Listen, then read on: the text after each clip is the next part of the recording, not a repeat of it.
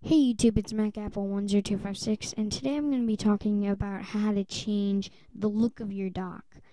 Um, Now this does not include icons like how I've changed the Safari address book and AppleScript icon and Paintbrush, but that's downloading. I'm going to show you how to change the actual dock.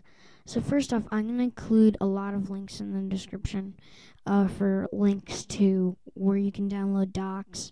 There's this one website that most people use that I'm going to type in right now.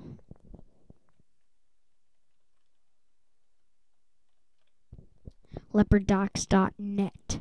But as you can see, it goes to leoparddocs.com.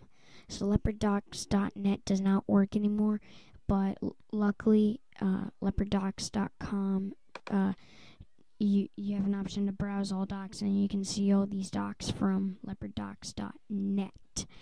And that's great because leoparddocs.com docs are kind of ugly. So then you need to download something called Doc Library. And you won't see any of these docs. I've just downloaded these and imported them.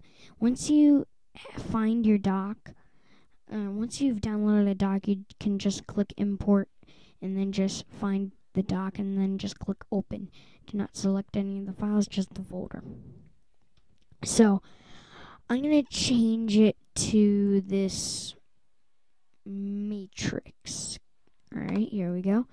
And I want to change that to my doc. I just click activate. And there it is. There's my new doc.